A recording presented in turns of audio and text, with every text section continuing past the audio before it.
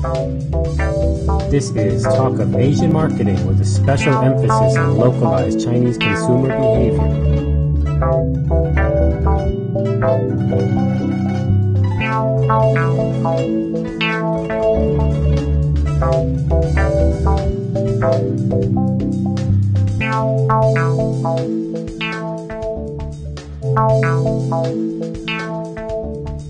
Here we are at Zhengzhi Daxue, right? Yeah. Stephen, your old school. Do you want to say a couple words about your school? What's our location like here? Yes, in southeastern.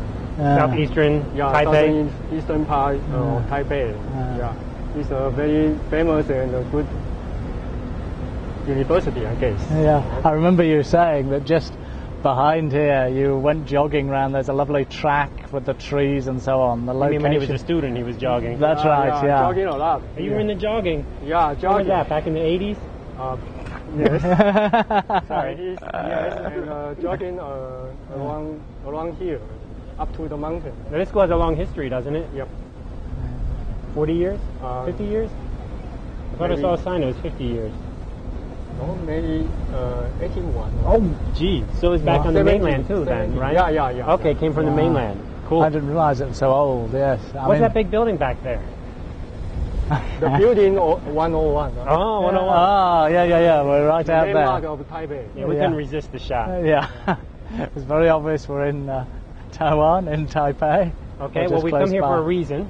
I mean, we'd like to reminisce with Stephen about his old digs. Really nice place, really nice school. In fact, very international school. My daughter just told me that from her school in Texas, all the international students, when they come to Taiwan to learn Chinese, this is the school they come to. Yes.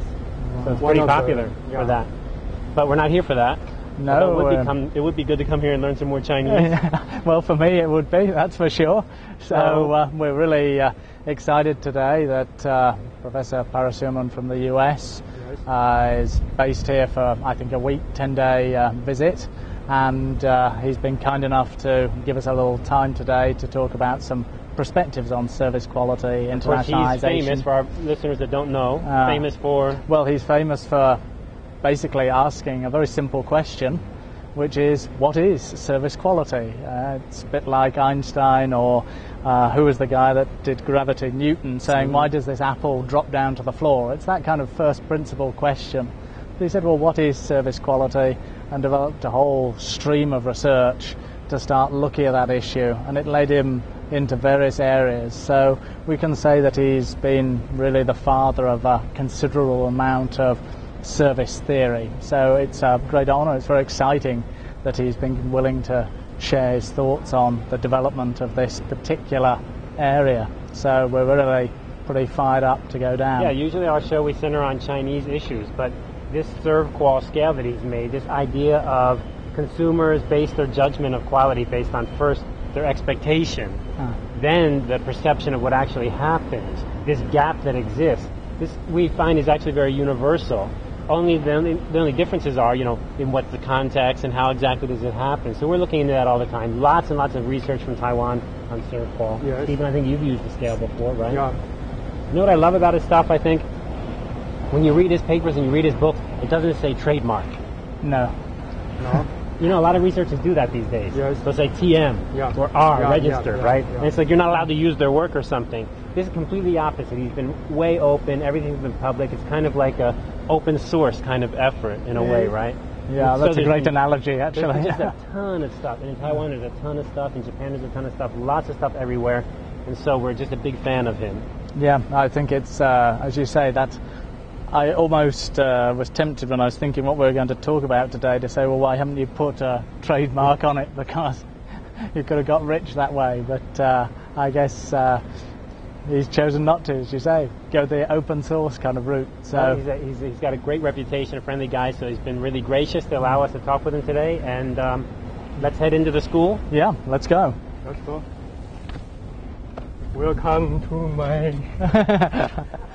It's obviously very exciting to have someone like yourself here, in terms of the fact that people, when they start to focus on high quality research and innovative research, it's rare to see people of this caliber moving around, particularly in Taiwan. It's very innovative and exciting. So there's just a few areas I wanted to sort of explore with you. And one, I think, goes back to the talk that you gave down in the south in Qinggong, where you talked about SERVQUAL and the development of SERVQUAL. And I think very few people ask original questions. And you started with a very simple question, which is, what is service quality? Right. And I think that's, it's like people saying, why does the pen drop? Right. And then they develop the theory of gravity. And very few people dare to ask these fresh questions and innovative questions. And of course, 2 decades on, we're still finding that SERVQUAL is relevant, but also controversial. Right. And I'm wondering why you feel that this piece of research has been so enduring for more than 2 decades now.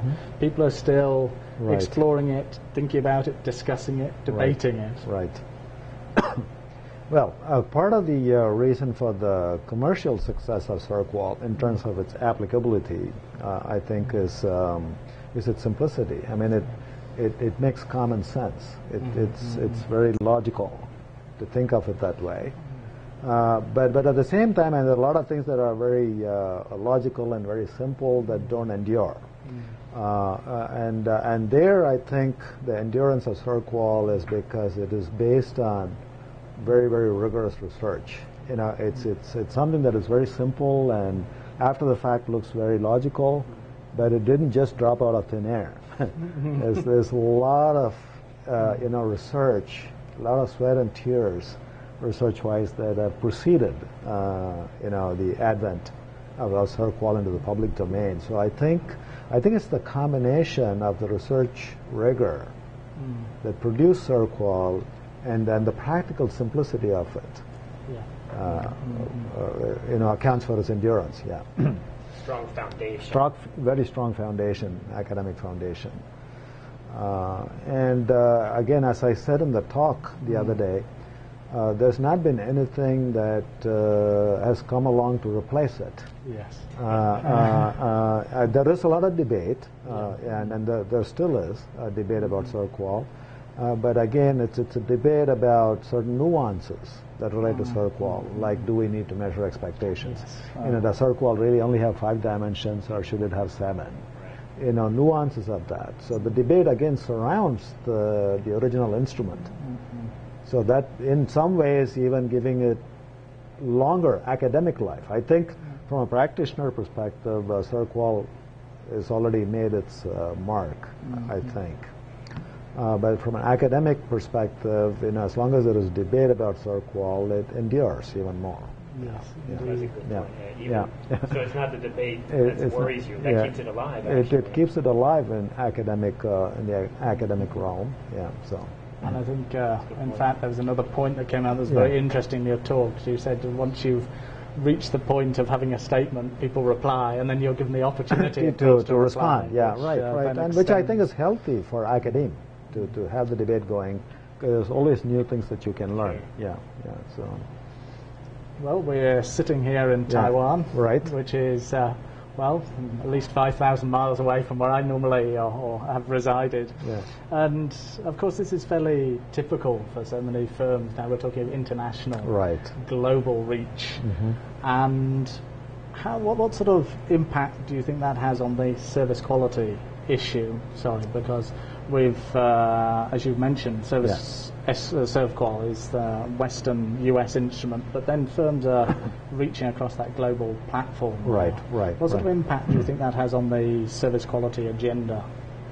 Again, I would say that, yes, SERVQUAL is a Western quote-unquote concept in the sense that the basic foundational work was done in the West. But again, I would argue, and I've talked about SERVQUAL to a number of different audiences globally, and it does appeal. I think the major core components of SERVQUAL are very broadly applicable. From a global perspective, again, service quality is what it is, and whether customers are sitting in India or in Taiwan or in the United States where SERVQUAL was developed, when they think of service quality, I think they think about, what should an excellent company be able to do? Even a consumer without any education subconsciously probably thinks about that. and then compares that mental benchmark against what is actually being received by the customer. And that's what SERVQUAL is all about, the measuring the gap between that's the beautiful part, because it lets you be subjective. It's subjective, it's the customer's perception, customer's assessment is really reality. Exactly. Yes. Yeah, and that's the real core of why that is the exactly. And I think for a long time, before SERVQUAL came along, quality was often defined as zero defects or conformance to specifications. Conformance to specifications. And those specifications typically were specifications derived or come up with engineers, derived by engineers. And that same mentality applied to services as well prior to SERVQUAL. Service companies were also saying, we know what good service is, and here are the standards, and as long as we deliver to those standards, we are delivering good quality service. Going back to like the 80s, right? 80s, exactly. About the engineering approach. Defects. Yeah, exactly. Let's move zero defects over to service. Service, yeah. And even zero defects. I think the big company back then was Motorola. Right. You see that they haven't done so well recently. That's right. So and when what you're delivering is the service, zero defects is a good goal to have, but you're never going to achieve it. So from that perspective, I think, so going back to your question of, what does this mean in a global arena, I would say both based on my travels around the world and talking to executives, it's the concept is very broadly applicable. Yeah. To what extent, though, do you feel that, for example, talking to the CEO of Tesco's in Taiwan, the big hypermarket group, and his conclusion was basically customers in UK, customers in Taiwan, our market research shows they want the same thing. And yet, visibly, if you go, for example, even to a London high street and see the Asian stores, or you come here and you look at the style of store, you see often the local stores very narrow aisles, very busy, very loud. The service people are often focusing on product information rather than where to find something in the store. And so it was interesting because we did a very small study. What we found was that customers of the local indigenous hypermarket, they assess the quality less than of the Tesco, but their willingness to refer was in fact higher for the local chain. We felt it was because many of these indigenous expectations were better incorporated into the local store. And I'm just wondering how far, at what point you feel the relevance of SERVQUAL kind of breaks across a cultural reach that's from the west to the east. And again, the universality of SERVQUAL in part derives from the fact that it's subjective.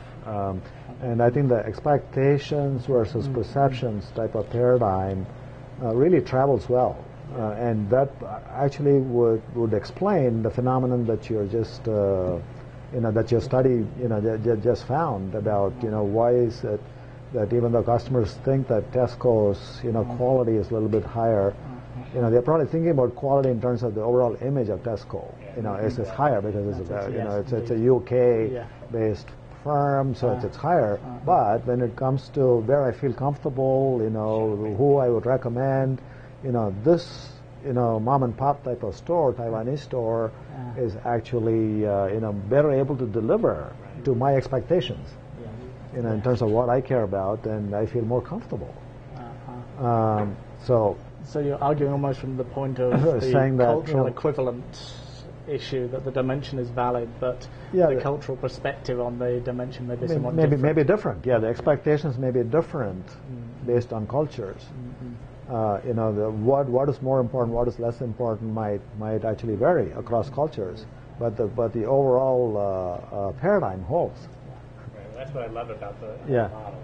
Transfer it. Transfer it. In management practice, lots of times people get hung up on their source expectations. And Right. They project it onto their Onto the customers. customer. You need to be careful. Yeah, to that's really right. go to the customers and themselves. clients. Yeah, Their exactly. expectations could be Yeah. very different. But the point of the model is not what are their expectations, but how important is this? Not to say that they're the same as mine, right? Yeah, I think exactly. that's It's the cultural equivalence issue. Exactly. Yeah. People Right. You think have to be that- careful not to make it absolute.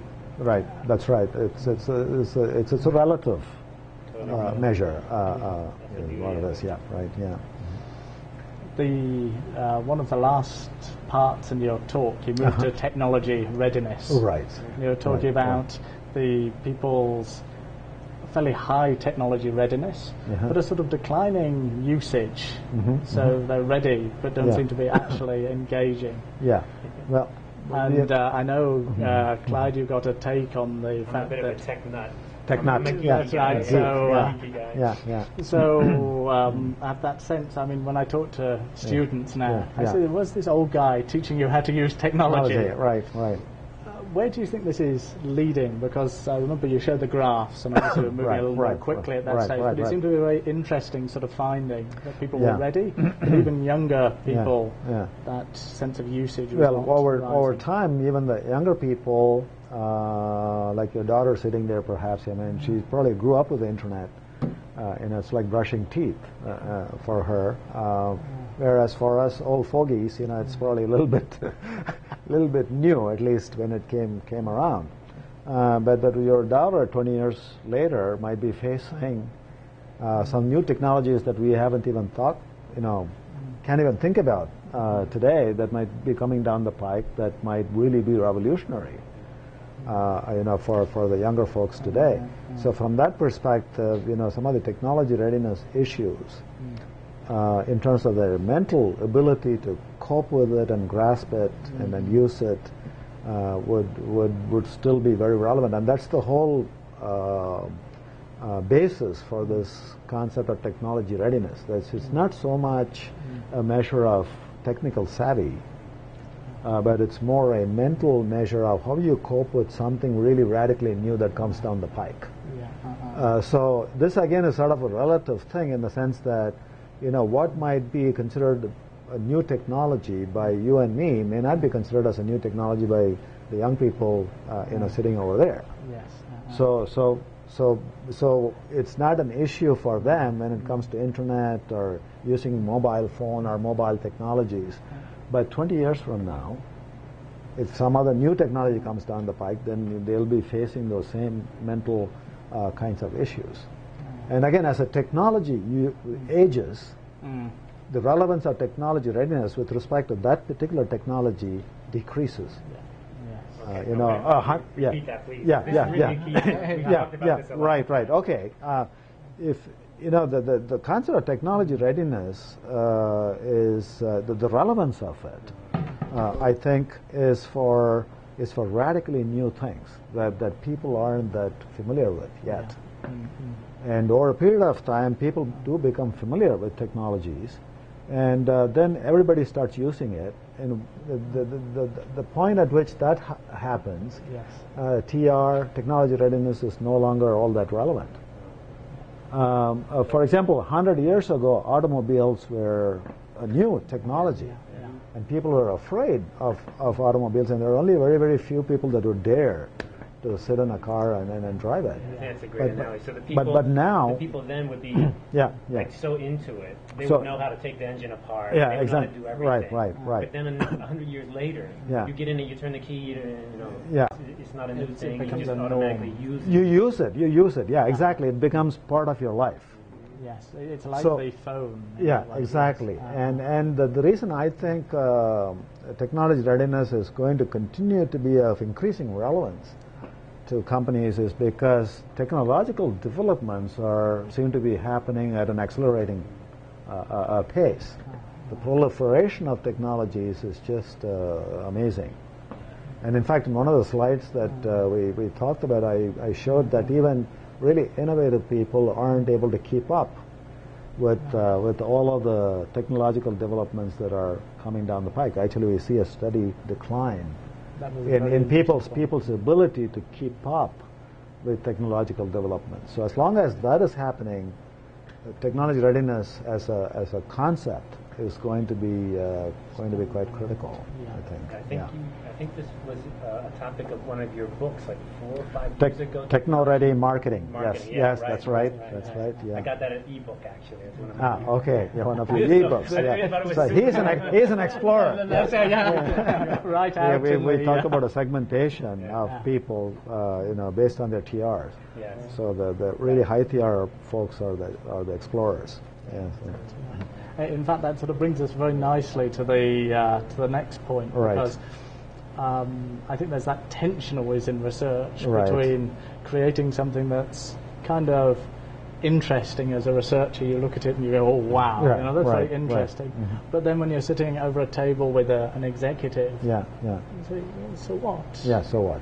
So how, because it was interesting your talk, you drew this point out quite a number of times, Right. and linked the practical relevance of research from the solid base to what an executive would need. I'm wondering your thoughts on how to make that work effectively in terms of. Well, that's a good question. From my perspective, based on my 25 plus years of working on this particular topic, I've always felt and continue to feel that really impactful research has to start with what's important to practitioners. You start with what are the key problems that companies are facing, have some understanding of that, and then go back and see how you can use your academic credentials, academic training, to try and start exploring those issues in a very, very systematic, scientific way, so that you generate knowledge that would cut across industry boundaries, would be broadly applicable to a whole set of issues that are faced by lots of different companies. So from my perspective, the reason I think the PZB model and SERVQUAL and all the other things that have followed from there on are so enduring is because the starting point has always been, what are the issues that companies are facing, the practical issues, starting with that. And not everybody agrees with that. Some people do basic research, they call it, although in some ways I would consider the research that I've done as also being basic. But I guess the key difference, that basic research is driven by some overriding issues that are out there that are keeping execs awake at night, with which they are struggling. And because that's really the sourcing the ideas, it's really grounding it in the external reality, and then pulling it in and addressing that in that from a rigorous scientific basis. But then also there's the closing the loop, which I think is also interesting, because there may be a problem. One can research that problem, but then how do you effectively close the loop? Yeah, again, that's another good question. The closing is critical too, because you have to go back to the executives and say, okay, here are the concepts you can use. And that becomes a little tricky, because if you do really rigorous scientific research, in some ways it also becomes esoteric. You start using academic terms, you start using language that falls under so-called scientific method. And there is certainly a time and a place for that kind of language to describe what you're doing. And in fact, when we published the initial work in the Journal of Marketing, Journal of Retailing, we developed those kinds of articles where we used those kinds of terms. You have to. But then on the other hand, once you place your work, place your finding in such scholarly journals, that adds credibility to the work. But simultaneously, we've also sort of recast the same findings in language that executives can easily understand. So we wrote articles in Business Horizons, which is a very, very practitioner-oriented journal. Sloan Management Review, which a lot of practitioners read. In 1990, we wrote Delivering Quality Service, which is a business book, which really talks about the GAPS model and SERVQUAL in terms that executives can understand. But at the same time, executives can take comfort in the fact that it's not, somebody sitting and armchair theorizing and coming up with these ideas. It's really based on rigorous research that has passed the test of academic credibility. And so you have to do both. You have to do both. There are some books that are very practically very applicable. They become bestsellers overnight. They also fall by the wayside overnight. Very quickly, yes. And then there are, on the other hand, there are some very, very, really excellent articles that have appeared in our major journals, but nobody even thinks about them except a few, very rigorous academics that work in that area. Maybe eventually they might have an impact, but that's the reverse problem. Where you do very good research, but because they don't have any immediate application, they just sit there for quite, at least in the near term, they just sit there. Sometimes it seems hard, though. I mean, this is more of a kind of personal question. Right. We just had a paper published in the Journal of Retail. It just came out last Yes. month. Okay. Yeah. That's after 5 years of work. Sometimes you get to the end of the road and you feel like, okay, Yes. that Yeah. has been so I felt long. many times that way in my career. You just have any more energy to do it. Yeah. Right. As a researcher, how do you address that kind of issue? You felt it many times. Well, yeah, we've felt many times. It's frustrating, and sometimes it's not just struggling with one journal. Some journal might reject your work. Oh, yeah. And then you have to go back and right, and that's very frustrating. And then you keep trying. So it's a arduous process. But again, personally, for me, what has kept me going and sort of revived my energy source, during these periods of sort of depressed, demotivated states. Is the excitement of creating new knowledge and the excitement of creating something that is helpful to practitioners. Again, as I also mentioned in my talk the other day, much of the criticism and debate about SERVQUAL and related issues has stemmed from the academic community, not from the practitioner community. Practitioners just don't have a problem with this. So that's what keeps it going. You know that you're doing something good, and then it gives you the energy, boosts the energy. So it keeps you going. Another important thing too for academics as a researcher, and I think this is the point I also emphasized. Your research needs to be programmatic. If your research is programmatic, where you're not trying to solve the entire set of problems related to a particular issue in one fell swoop, you need to keep on going. You solve one issue or one aspect of the issue, and then you covered that, but then there are a whole host of other questions. When you say problematic, you mean you maybe have a programmatic, but you're taking a piece. Programmatic research to address a topic or a problem, piece by piece, each building on the other. So you know that you have a goal. As an editor, you must know. I mean, it's for us as researchers, you're often, hey, grab that topic. Exactly. That demotivates you. Because then you're doing it piecemeal.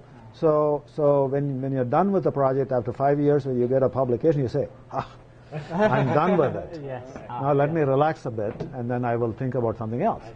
So as long as you know that you need to continue, you have a journey kind of to cover. Yellow brick road that you're following. Okay, so it's just one milestone, but then there are other things that gives you again focus. So you're a strong proponent of researchers having kind of an overall program. I mean, it doesn't mean that you should never do anything beyond your program, but even if you stray away from the yellow brick road, make sure that you have a return path somewhere, where somehow you could connect that to what you're doing. In fact, that came out beautifully in your presentation. The way that the SERVQUAL, it led into looking at the expectations and that explanation just came out beautifully as seeing an endpoint somewhere far over. So it's just milestones. It's easy for, it's so easy for us to look at your work and see that because we got all this literature and all these replication studies. But as researchers, it's good to hear you give us that kind of input. Yeah, and again, in fairness and honesty, I would say that starting in the early 1980s, I didn't have such a roadmap in mind at all. So don't feel discouraged that you're not able to see it. To me too, sometimes that I go back and look with amazement at the fact that, oh yeah, this all seems to fit. But on the other hand, I did have this feeling that we're not going to solve all of this in one project, and you need to keep going. So to the extent that budding researchers or young people coming into academia can think programmatically to begin with, I think they can have a leg up, rather than So especially in an environment like Taiwan, and there's so much pressure for to academics to get a paper. Get a paper here, get a paper there. There is some value. I mean, I think publishing in academic journals, takes certain skills. Sure. So one way to demonstrate that is to say, is to show that you can publish. But then, in the bigger scheme of things, I think that's just one small part. You also need to have an impact on the field, not just especially be if able to. An editor, this is the thing you're looking for, I think. You don't want people just sending you a piece. You're thinking you want people to have some people, and again, as an editor, I can also see that, people that have a programmatic stream have an easier time getting their work published, because they can talk much more authoritatively, and if reviewers criticize certain things, they can say, well, here's my response, and this is why I think, we are right and you're wrong, not in so many abrupt terms, but you feel more confident. So that's another reason to have programmatic research. Then you become the expert. That's my experience too. If I veer out of my Chinese retailing stuff and go another area, it's interesting. But then you find out, hey, there's a whole stream of literature you missed. You didn't know, and you say, oh yeah, I probably did, and you go and look at it. So, but when you're researching in an area and then you're producing and publishing in an area, it becomes easier to respond to criticism, because you know the area quite well. Good advice. I think that's so it fits so well with the presentation you gave, and how it explains that focus on a track that builds systematically from one step to another. Right. Perhaps I know our time is squeezing up, so maybe just as a sort of closing thought, we've been talking about going back to the mid-'80s. We're now in sort of 2008. Right. Time moves so fast. Yes. What do you see on the horizon in terms of the sort of service area for the next sort of 10, 15 years sort of developing? Again, this is a point that I made in the presentation. The way I see it, I think more and more services and delivery of customer service are going to occur through some form of technology. I mean, there's no escaping the fact. I think technology is going to play an increasing role in the delivery of services, either directly, where customers have to directly interact with technologies, or indirectly, where the deliverers of the service are going to be supported with a lot of technology-based systems. So either directly or indirectly, technology is going to play an increasing role. So from a research perspective, I think there's a lot of opportunity still to do a lot of research in the intersection between technology and service. And from a practitioner's perspective, also there are a lot of challenges in terms of how do you intelligently introduce technology-based systems. What is the optimal mix of high tech versus high touch? I think is going to continue to be an issue from a practical perspective. In fact, that's one of the things that got me interested in this whole domain of technology readiness, because companies are struggling with finding the right balance. And academics can do research on those topics and help companies come up with or come up with frameworks that can help companies achieve that balance. And move people down away from the face-to-face contact into or come up with multiple systems depending on the composition of the markets to which you're trying to cater. If you're basically catering to a market which is fairly homogeneous and pretty tech savvy like you are, and high TR, then you can more comfortably switch from high touch to high tech. On the other hand, if you're dealing with a fairly heterogeneous market with lots of different segments of customers, not all of whom might be equally tech savvy or equally mentally ready to accept technology, then you need to be more careful about switching from high tech to high touch. Yeah, these issues are so complex. Yeah, right. I think one of the great examples, of course, is from the tech boom bubble, Webvan. Webvan, It's such a big build-up, but then they're a supermarket, but that market is so heterogeneous. Right, that was the big problem they run into. Right, so you're going through the tech, but then you're hitting a heterogeneous market. Right. Nobody's happy. Right. And then just crash and burn. So right, it's exactly. So hard. Exactly. It is hard. So I think academics can do a lot to do systematic research and help executives preempt and avoid these kinds of problems. Yeah. Well, thank you very much for your time. Thank you. Today. My pleasure. My pleasure. Enjoyed talking to you. Great. And really good. Great to have you here in Taiwan. Enjoy my pleasure. The rest of your stay. I know you're busy the whole time. And I hope we can be sufficiently interesting that you'll pay another visit back here. So. It'll be my pleasure to come back. Right. Okay. Thank you All very right. much. Okay. Good. Thank you.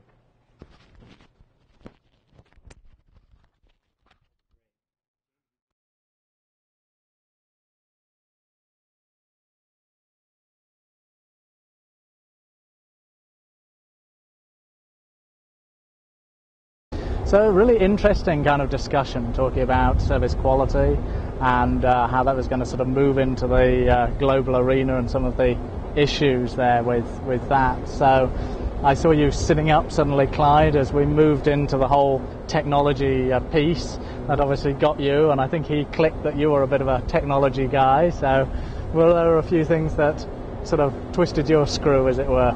Well, he was easy to agree to be on our podcast, which shows a little bit of technology readiness right there. Yeah. I've read his book about being technology ready and all of this stuff. It's very interesting. And, I wish we had more time, but I think the idea of being technology ready, I think he hit on a point right there, which is maybe our perception of technology ready is not the technology ready of the young people today. So, and then when he used the automobile example, that really brought it home to me because in the turn of the century, people who would know how to use automobiles would also know a lot about how to use all the details of it. You had to crank it. You had to know many things about the valves and how to get the gas. And exactly, for the Ford, you had the toolbox right there. I mean, it was part of the appeal. Yeah, right. It was ready to work on. For us, I'm always stuck kind of in the 80s where my students were, the ones who were using the computers were really into it and knew it. Nowadays, my students can barely do anything. I've seen students spend 15 minutes trying to get a USB key and they can't get it in because they're trying to shove it into the Ethernet jack. And so, and this always, I'm saying, are these guys really ready for technology? And I think his point is that technology is already passed. We don't need to be ready for it now. We just turn the key and drive it. It's that simple.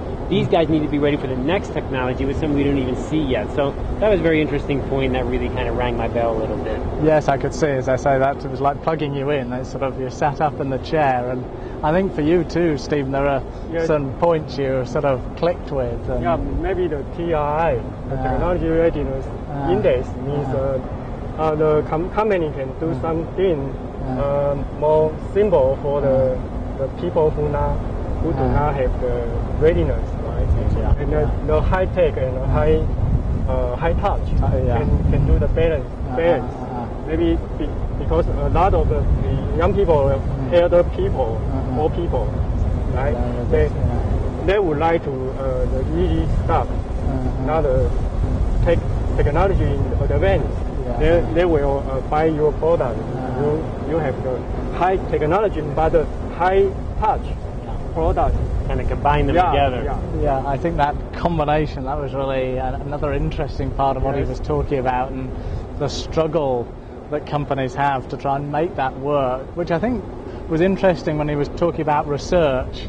And exactly your point, sort of, Stephen, that he extended into the idea that what are we looking at here? If you want to do some research that's interesting, it better be relevant as well to the outside world. So kind of starting outside, bring it inside to the research, and then taking an answer back. I think that was also very interesting, the grounding it in like that practical problem. Right. Yes. Yeah. Well, in fact, that was a strong flavour from his presentation that he's done elsewhere. Practical emphasis. Yeah, he really talked about the research, and then he says, how does this work in a practical sense? And he gave a really interesting example from IBM, reinforcing measuring expectation and perception.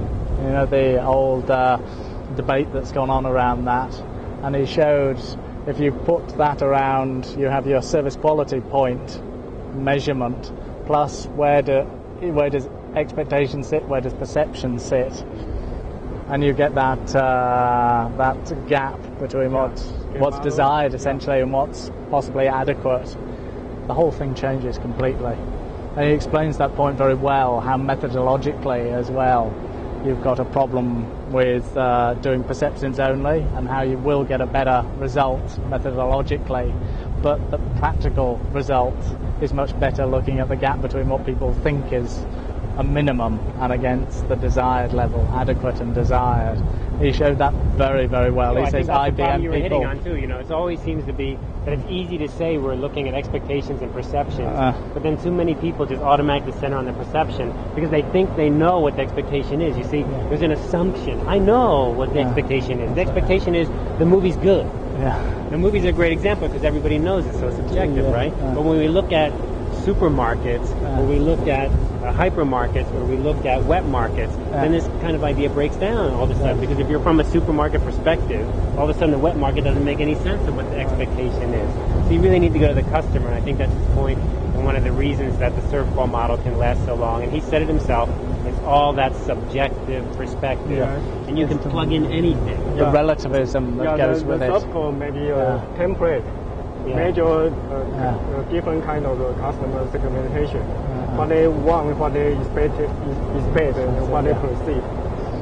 Exactly. So it's a template, and you can put anything into it, and it still fundamentally works. So you cannot get around that very human perception versus expectation. I mean, it's just too fundamental, right? So. Yes, he makes that point so well on expectation, what's desired, what's adequate, and then fitting in the perception. And he showed that in terms of IBM. And of course, the score is very high on perception. People think they're doing very well. And then when you fit what people actually think is possible and what they think is a minimum standard, there's a big surprise. There's a drop off. So I think that relativism and fitting all the pieces together in terms of perception and people's embedded expectation, it's very, very powerful, and relative across cultures as well, which you touched on. Yeah, I think that was pretty good. I was impressed. Yes. I think he's really good to make his points clearly in a very short time. Yes, he's an impressive guy. Yes, the real deal, I think, when Seyfield say. The real stuff. Great. Friendly guy, too, really friendly. And that's what I find about a lot of really high-level researchers. You know, a lot of these guys are just so easy to contact and get along, ask for some input, and just really open. So I really appreciate that. That's right. These sort of people. Supportive, positive. Positive. And I think it's easy to get negative. You know, like he said, he gets down doing so much research, and then he must get so much junk submitted to him as an editor. You know, it's got to be easy to get negative, but he's not. He's totally positive. So that's great. Oh, an eye-opener on the journal, yes. 15% acceptance for JSR. 15%? Yeah, JSR. Yeah. So, yes, I think that's the point of picking up, getting the energy back. 10 to 15%, I think, is about right for all your top journals. 10 to 15%. And so this is tough. So good luck. Good luck. We need it. We will conquer. Get our energy. Yeah, we got to get our energy, like he says. Build up our energy. Be positive. Right? Okay. My energy's gone. I'm off.